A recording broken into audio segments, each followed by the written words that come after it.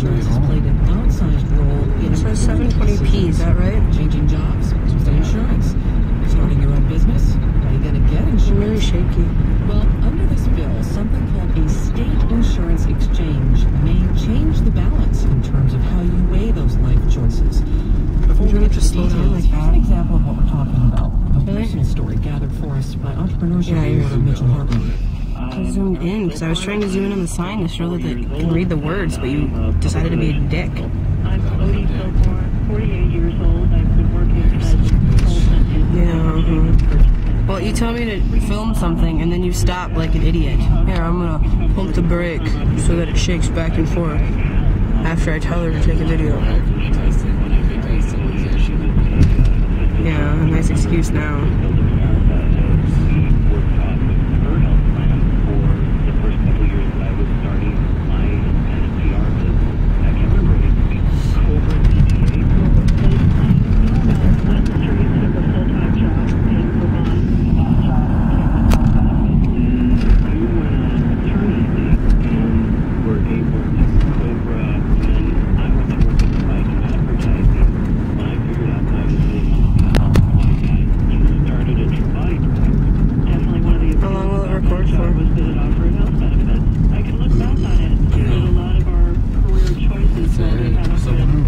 This little white bar is turning yellow at the bottom.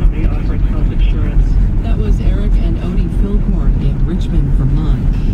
Now we turn to Henry Aaron, who's a senior fellow studying healthcare issues at the Perkins Institution. And Mr. Aaron, if you would explain for us what a statewide exchange is going to look like. Well, first of all, there'll be a couple of them, one for individuals and one for small businesses. Companies with up to 100 employees will be able to buy insurance through the company exchange. And for individuals? Individuals who are not covered at work. Yep, after we eat our breakfast. Through the exchange, and if their income is low enough... Well, you need to eat your yogurt first. For income